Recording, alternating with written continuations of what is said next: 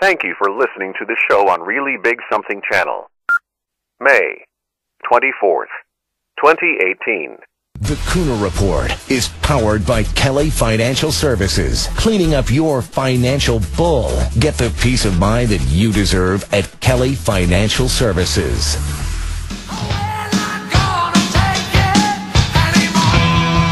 F you, Feely. We're coming for you in about, 4 hours and 9 minutes. Get ready, my friends. Kuhner Country is going to rise again. Okay, my friends, jam-packed show for you today. Quick reminder, obviously, huge rally today planned in front of the Michael J. Ruane Judicial Building. 4:15 p.m. is when we're going to start, demanding the impeachment of that corrupt liberal judge, Feely. It's going to be on Federal Street. You can also take the commuter rail. I'm urging all of you, if you don't want to get stuck in traffic, maybe taking the train is your best alternative. You get off at the Salem stop, or on the commuter line on the Rockport-Newburyport line. I hope to see all of you there, Kuhner Country. It should be an incredible, incredible rally. Okay, my friends, a lot to talk about at 1:05. You don't want to miss it. Trump pulls the trigger. He has now officially canceled the summit with Little Rocket Man, North Korean dictator Kim Jong-un. He says it's over. It will not happen. Why did Trump do it? Was he right to do it? We're going to have retired Colonel Douglas McGregor on to talk about that at 1:05. But first, my friends, the greatest scandal in American political history, much bigger than Watergate, has now been given a name. And the mainstream media, the Democrats, and the deep state are now melting down. Donald Trump now has said this scandal is not just bigger than Watergate. It may be the biggest scandal in American history. Its name, Spygate. Roll it, Brittany. I want them all to get together, and I want them, because everybody wants to solve. But a lot of bad things have happened. We now call it Spygate. You're calling it Spygate. A lot of bad things have happened. I want them all to get together. They'll sit in a room. Hopefully they'll be able to work it out. My friends, look, what's going on here, and there's no question about it now, it's clear. It's overwhelming. The evidence is now stacking up, in which there was a counterintelligence operation launched, as Trump now calls it, the criminal deep state, his words, not mine, to now take out President Trump during the campaign and then to bring down a duly elected president. Now, Cheryl Atkinson has a brilliant piece in the Hill newspaper. She's a former CBS investigative reporter, and now she lays out the case, I think, absolutely brilliantly. Here is now what we're facing and why now the media can no longer ignore this story. They can't. So now they're trying to spin it. Yes, they were spying on Trump, but it's for his own good. It was to help him.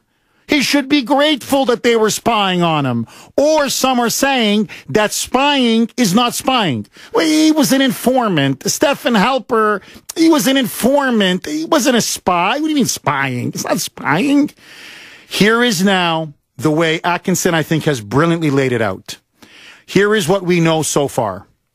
In a secret covert operation known as Crossfire Hurricane, we now know that the FBI, masterminded by John Brennan and the CIA, along with James Clapper, the former director of national intelligence, in collusion with the Obama Justice Department, the Hillary Clinton campaign, and the Democratic National Committee, launched a secret covert counterintelligence operation to first infiltrate the Trump campaign and then spy on Trump and his inner circle.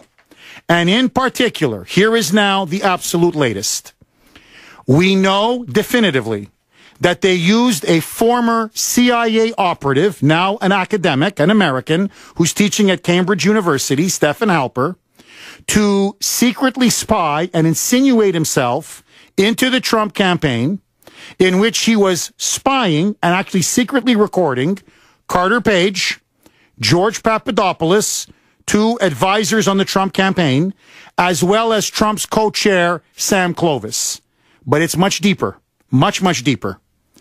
We know for sure that there was also secret surveillance and wiretapping of 7 key Trump associates.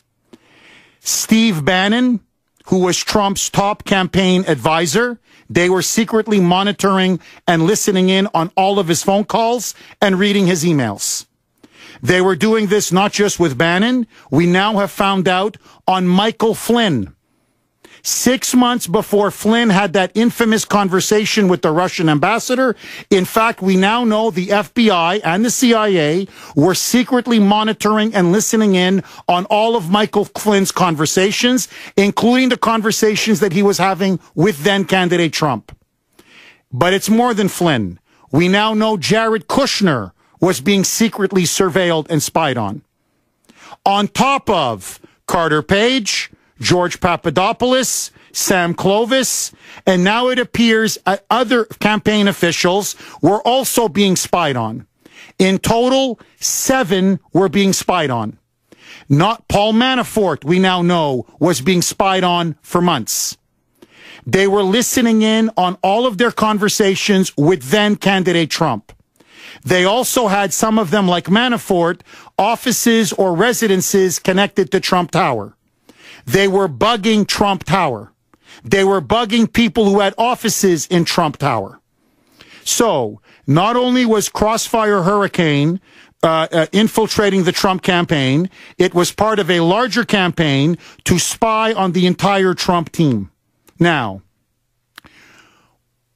why is this such a massive scandal? Number one, it is the outright spying of a rival candidate and a rival campaign in order to defeat President Trump. But more than that, it was the utter abuse of power, the misuse of our intelligence agencies, of our enforcement, law enforcement agencies, the FBI in particular, to go after a rival candidate because the Obama administration did not want Trump to win. This is now blowing up in the Obama administration's face. This was all occurring under Obama's watch, and I think the ultimate now, this is where all of this is going to lead to. What did Obama know, and when did he know it? This was James Comey, his FBI director, who was implicated now integrally in this. His CIA director, Brennan. His director of national intelligence, Clapper. His top FBI officials, McCabe, Peter Strzok, Lisa Page, Loretta Lynch, his attorney general. All of them were ramming through bogus warrants, spying on Trump, abusing the FISA system, and now we know of at least one spy that they implanted in the Trump campaign. Now there's talk there were many more. Many more. Some, I suspect, and we're going to find this out very soon, are actually in the Trump administration right now. They were recommending Stephen Halper for a senior position in the Trump government, even though he openly said he had voted for Hillary Clinton. So, this is a secret, covert operation to subvert then-candidate Trump and now to bring down his government. But I think there's another reason. There is another reason why the deep state is so desperate to bring down Trump. And it's not just for partisan reasons. It's that they don't want him, they fear him, they can't stand his politics, but it's deeper than that. Listen now to Sharyl Attkisson, and I think she nails it, saying there's ultimately even a higher and more nefarious goal. And that's why this scandal is so explosive. Roll it, Brittany. I would say this is right up there, but I would expand it. It's not just, as I've long said, in my view, what happened during the 2016 campaign. It's why the intel community was so desperate not to have an outsider like Trump come in and nose around what they were doing for the past 8, 10, 12, 15, 20 years, which we're seeing some of that now. I think that's almost a more important part of the story once we get past what happened in 2016. It's not just because, in my view, these people hated Trump. I agree with her. They hated Trump. and they didn't want him to win. No question about it. And they wanted to rig the election the way they rigged the investigation into Hillary. And when they were stunned that he won, then they wanted to essentially bring about the destruction and ruin of his presidency, bring him down, a coup. But now, I think that she's right. They have been engaging in all kinds of crimes, illegal spying, illegal wiretapping, illegal surveillance, God knows, political assassinations. Ask Seth Rich. I could go on for 15 to 20 years. And they realized this guy's not one of us. He's not part of the establishment. He's not part of the Washington cartel. He's not part of the ruling class. We can't blackmail him. We can't control him. And so their big fear was to cover up even the deeper crimes and deeper corruption of the deep state. And that's why now they refuse to cooperate with the House Intelligence Committee, why they refuse to hand over documents, because now they have to not just bring down Trump, they have to cover up their own criminal behavior. And I agree with Cheryl. That goes back 10, 15, maybe 20 years. 617-266-6868. Trump now says the deep state is rotten, corrupt, and criminal. And that Spygate is bigger than Watergate. Is Trump correct? Your calls next. 1222 here on the great WRKO. Okay, my friends. You just heard me play the cut of Cheryl Atkinson. She is a award-winning former CBS investigative reporter. And she's saying, look, it's now clear that the deep state, the FBI, the CIA, along with Obama's Justice Department, were engaged in a counterintelligence operation to bring down President Trump, then candidate Trump, to spy on him, to infiltrate his campaign, and eventually in the hopes of defeating him. And she says, and I agree with her, it wasn't just for partisan reasons. Yes, they hated him. They loathed him. They wanted to defeat him. But they're trying to cover up, she believes, rampant criminality that's been going on behind the scenes in the shadows for the last 15 to 20 years. And Cheryl should know better than anybody. I've had her on the show multiple times. The Obama administration was spying on her illegally. They were spying on journalists. Benghazi, where they deliberately covered up the mass murder of Al-Qaeda perpetrated by jihadists, killing even an American ambassador. All of this was done behind the scenes.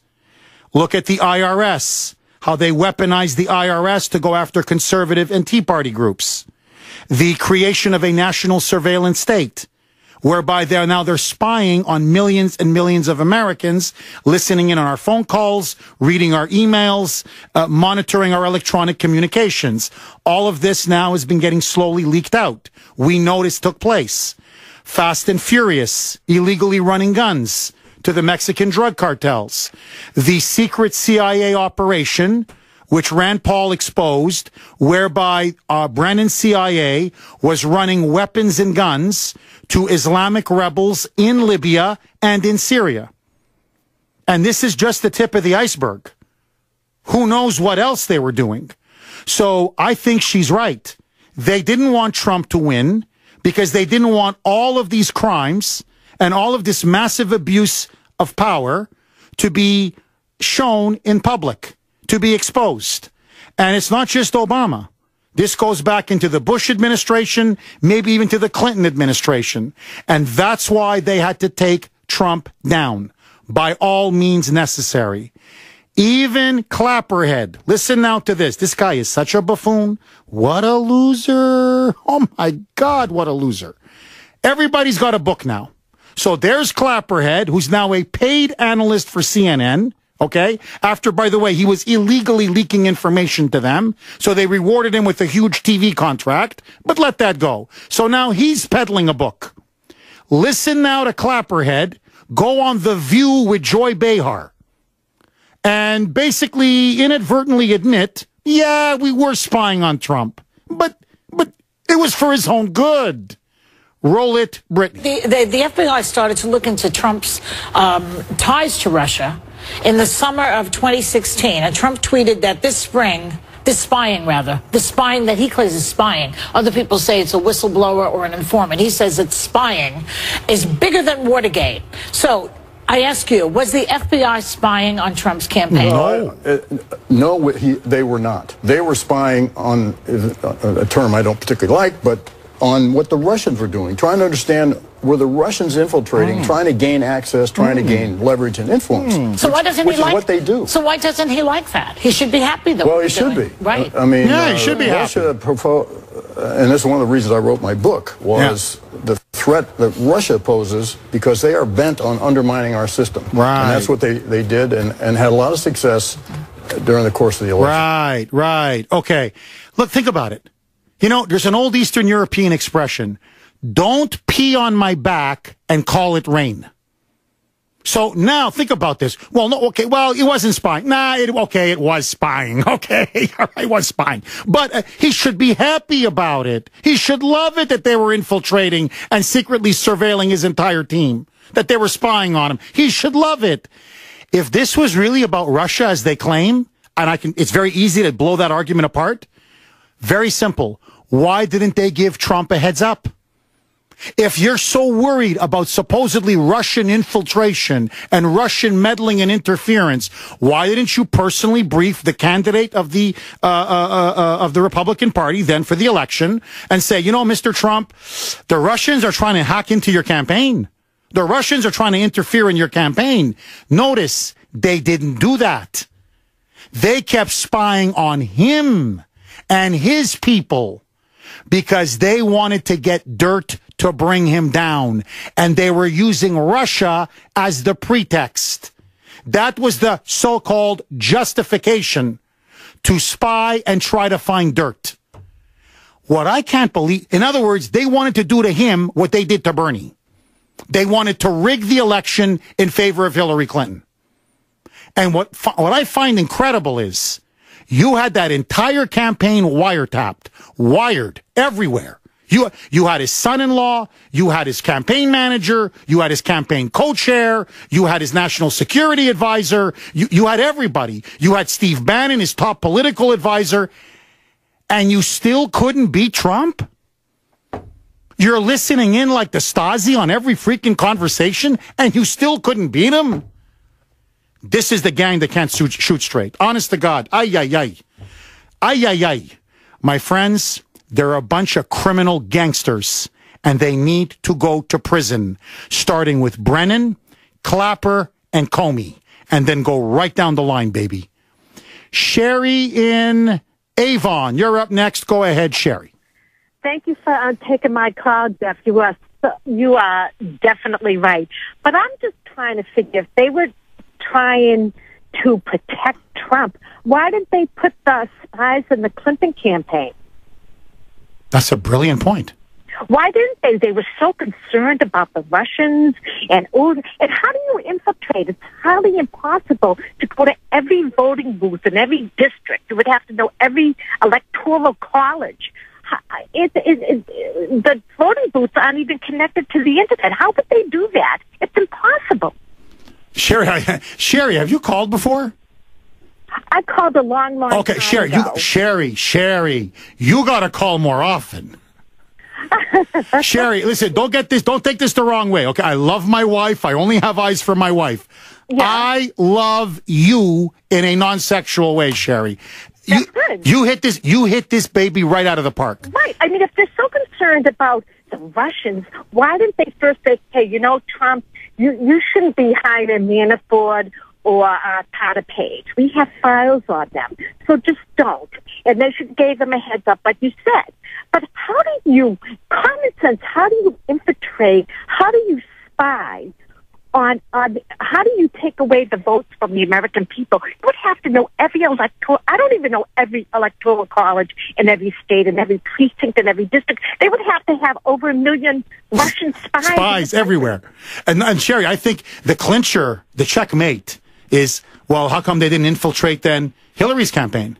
If they're so worried about Russian interference and Russian meddling, how come they were just infiltrating one campaign but not the other campaign? They helped Trump win.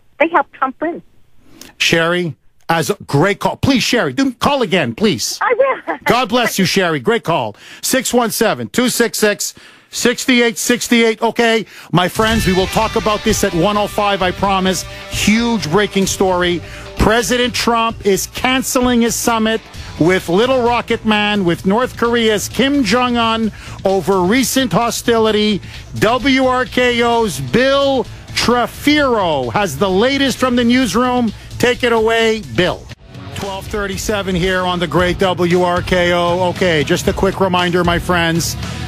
We are about almost 4 hours, anyway, 3 hours, 45 minutes away from our rally, our impeach Judge Feely rally in front of the J. Michael Ruane Judicial Building on Federal Street in Salem. It's going to start at 4:15. I'm urging all of you to please come if you can. It's very important. We're hoping to get a huge turnout. Force this judge's ouster. The pressure is building. You can also take the commuter rail. It's 4:15. A lot of cars, a lot of traffic. Take the Rockport Newburyport line. Get off at the Salem stop. It's literally a 3 to 5 minute walk. So I hope to see as many of you there as possible. Okay. Trump is now calling it Spygate. He now says he's going to ferret out the entire criminal deep state that was illegally spying on his entire campaign. The more we find out, the bigger we realize how massive this counterintelligence operation was. Now the question is, how high does it go? Does it go as high as Obama? We're going to find out soon. Jim in Tempe, Arizona. Thank you for holding, Jim, and welcome. Hi, Jeff. Thanks for taking my call. Yeah, I think it definitely goes to Obama. This is a huge scandal. And, you know, I've listened to you ever since you guested for Dr. Savage, and the two of you are spot on about this. There's one point I take issue with both of you on, however, and that is Laura Ingraham. She lied to you, Jeff. Before her TV show, she said, oh, sure, she'd have you and Dr. Savage on. You two are invisible to her. She's a fake fraud and a phony. And also, with regards to John Bolton, Dr. Savage thinks he is the swamp. Why do you love him so much? Well, Jim, I got to be honest with you. I'm really bearing my soul to you like I'm in the confessional. When I was at the Washington Times for many years, Bolton was leading the charge. Do you remember the International Criminal Court? Remember the ICC? Yeah. Where they wanted to indict American soldiers for so-called war crimes in any military operation around the world? I was leading the charge against the ICC, saying it was going to violate our Constitution, our national sovereignty, that we're going to go after our boys and try to indict them, so to prevent us from having an effective foreign policy. Bolton teamed up with me in those years, and I got to tell you, he was then in the Bush administration. Jim, I got to tell you, he was an indispensable source. I mean, on foreign aid, on the United Nations, on the ICC, he worked with me on those issues, and he was magnificent, and he was very brave. What about Laura Ingraham? So, and that's why I was loyal to him. But Jim, look, but I'm going to say something else, and Brittany's going to get very mad at me for saying it. She's getting mad already. I think he used us. I'm going to say it. He came on this show. He knew that Trump's people listened to this show every Friday. Didn't matter if he was on a train, a subway, this guy in Shanghai, no matter where he was, he came on this show. She's mad. She's yelling at me in my ear saying, get back to Spygate. But I think he used us. I'm going to be honest with you. I think he used me. So I'm very disappointed about that, and I want to ask him about that whenever I get him. Laura Ingraham, Jim, all I can tell you is this. I don't want to impugn her motives. I don't know her that well. I've just interviewed her a few times. She promised that she would have me on her show. I'm still waiting. Savage. Me and Savage. We're still waiting. Jim, all I can tell you is I'm still waiting. I'm waiting for that call. I'm waiting for that email. 617-266-6868. Brittany's got smoke coming out of her ears, okay? Because she thinks I'm being unfair to Bolton. She thinks I'm being really unfair to Bolton. But anyway, okay, let that go. All right, my friends. Listen now to this. You want to see what kind of a person John Brennan is, what kind of a person Robert Mueller is. You got to listen to this. Former CIA officer John Kiriakou, hope I'm pronouncing his last name correctly, went on Tucker Carlson recently. He is a former CIA operative. He worked for the CIA in Pakistan, as Obama would put it. And he admits this. In 2007, he illegally leaked information about our waterboarding techniques that we were using on some jihadists and terrorists. He then says, look, the Bush administration in 2007 investigated me. And they said, look, leave this guy alone, okay? It's not worth a criminal charge. It's not worth destroying this guy. It's not worth sending him to prison. Then Obama came to power. And then Brennan came to power. And Robert Mueller got involved. And you are not going to believe what happened to this man.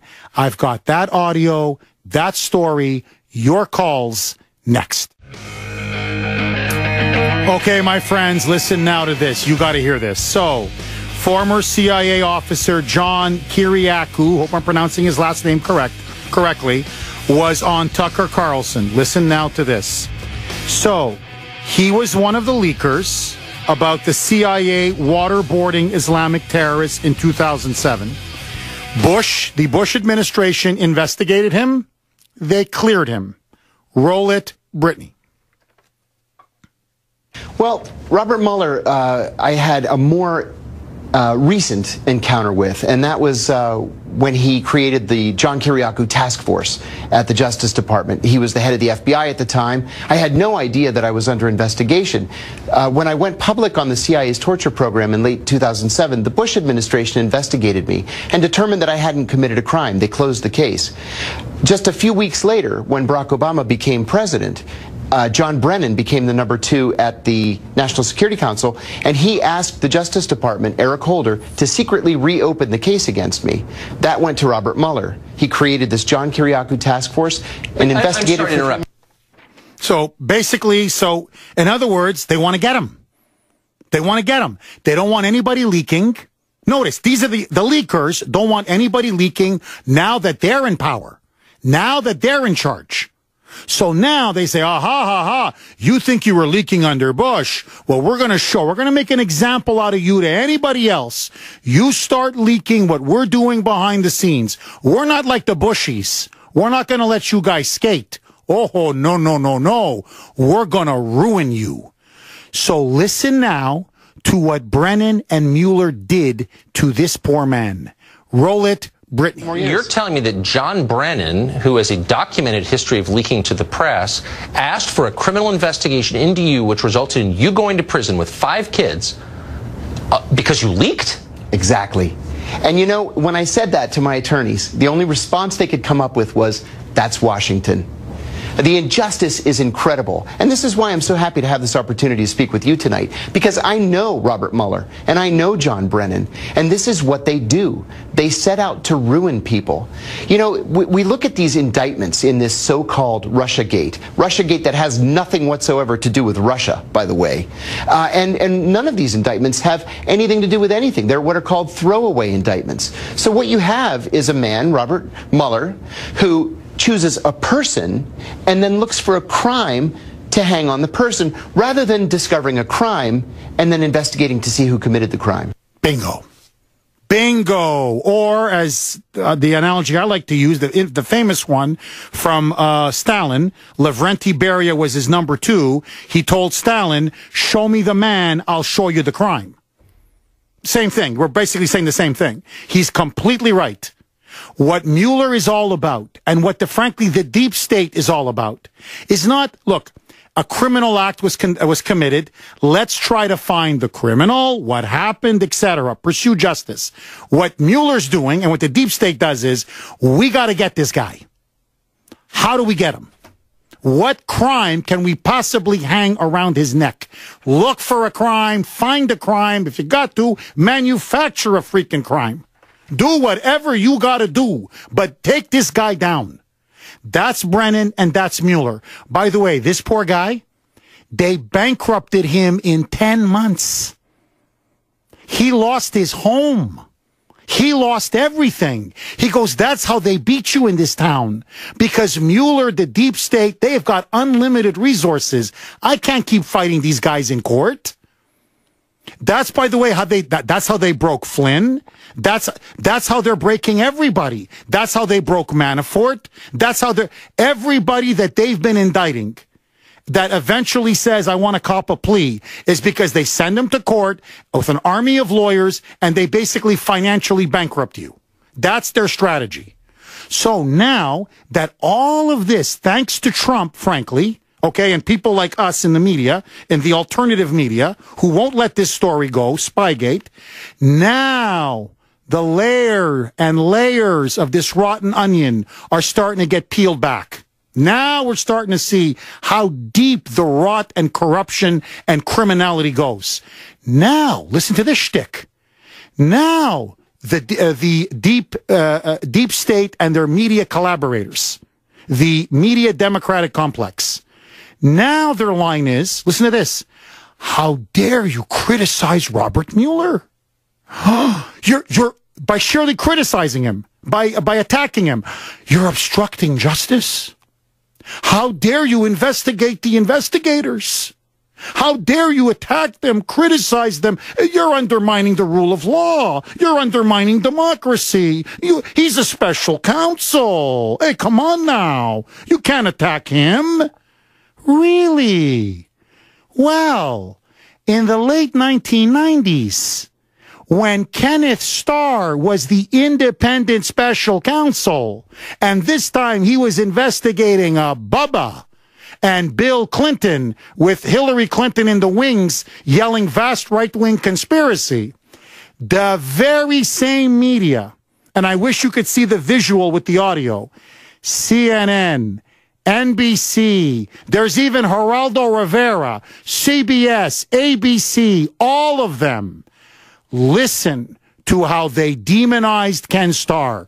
So, when they were protecting Bill Clinton, when he was getting serviced in the Oval Office and lying about it with a 21-year-old intern, then it was fair game to just destroy the special counsel. Roll it, Britain. There is growing controversy tonight about whether the newly named independent counsel in the Whitewater case is independent or a Republican partisan allied with the Get Clinton movement. What the judge said, Peter, plays directly into what the White House's allies have been saying, that this is an overzealous prosecutor overreaching in a bid to bring down the president. By pandering to Clinton haters, Mr. Starr appears to be abandoning all pretenses of impartiality. He went into this job with a reputation as a fair-minded conservative. He now looks more like a political hitman, desperately eager for a future Supreme Court appointment. If Ken Starr is a credible prosecutor, he will bring this to a conclusion and the Clintons will be exonerated. Well, if he doesn't come forward very soon with credible evidence of law breaking, he will go down in history as the peeping Tom prosecutor. I'm going to call any witness I can to prove that Ken Starr is a partisan zealot who has had a chip on his shoulder. Have you any doubt that Kenneth Starr and his deputies are pursuing an agenda that is purely political? Let's not pretend for a moment that the Starr report is a balanced, judicious presentation. It's not. It is a partisan prosecutor with some zealous aides who's trying to make a case against a guy he despises. Couldn't this be just a witch hunt? Couldn't the Democrats who've been, and President Clinton's people who've been... There's 3 more minutes of this. I just don't want to keep going.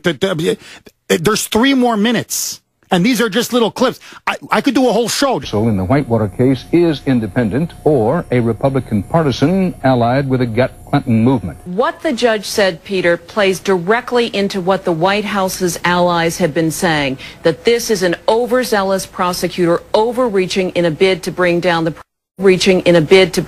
president. By pandering to Clinton haters, Mr. Starr appears to be abandoning all pretenses of impartiality. To shoot him. But instead of shooting him, I ended up shooting her. So, yeah, she's dead, but, I didn't really want to kill her. I want to kill another person. I don't care. She's still dead. You still shot her. So, I don't believe their motives. I think they're lying through their teeth. It's so obvious. But even if you concede everything, you're still spying. And spying is illegal. Not just illegal, it is grossly criminal and unconstitutional. You need to go to jail. I don't care what your reasons were. 617-266-6868. Anthony in Michigan. You're up next. Go ahead, Anthony. Doctor that walked down memory lane with the Clintons. No wonder the Democrats went after tobacco. Hillary got rid of all the ashtrays in America, throwing them at Bill. Hey, listen, before we get on the subject matter du jour, I want to give you a compliment, sir. You are a national treasure. Look at all the people that call into you from around the nation. What you're doing today, Godspeed. Thank you. I have a tangent question. You are definitely in Mr. Deal's camp, but this election cycle, will you get people like John James and all the other senatorial candidates that could give President Trump a 60-plus majority in the Senate? Oh, I will do whatever I can to help President Trump. Anthony, that goes without saying, believe me. Beautiful. All right, on to the subject matter. Do you remember when Congresswoman Stefanik had Comey up on the dais and she nailed him and he sort of fumbled verbally about how they didn't give the Gang of Eight a briefing? Yes. Honest to God, Jeff, I think my gut feel on this is, and do you remember when they all met in Jekyll Island from our side of the aisle? Yes. I think the Gang of Eight is into this. They're thick as thieves and they knew about this, and this is why they're stopping this whole thing. They're all going to go down, Jeff. I agree with you. Anthony, I think this is like an octopus. Its arms stretch so far and so deep, like its tentacles just go so deep. And that's why they want to shut this investigation down. They want to shut Devin Nunes down. They want to shut people like me down. And they up next. Go ahead, Adam. Jeff, very good to talk to you. It's been a while. But the point I want to make is that these very people that are so interested in Russian collusion with the Trump administration and whatnot seem to be, as good Marxists always do, they accuse the other folks of doing exactly what it is they're doing. It's seemingly so works so well at disarming the other side. But I guess I just wanted to bring up the point that every American, if they're not familiar with it yet, should do a little research and find and whatnot, and learn, do a little bit of research, and come to the understanding that the party has been taken over, completely saturated with Marxists. You look at the Congressional Progressive Caucus, the Congressional Black Caucus. Adam, you have put your finger on, I think, the pulse of what is really driving what's going on over the last 15 to 20 years. Globalism, open borders, progressivism, and what you've nailed is this. We got to bring back the House Un-American Activities Committee. We got to bring back HUAC.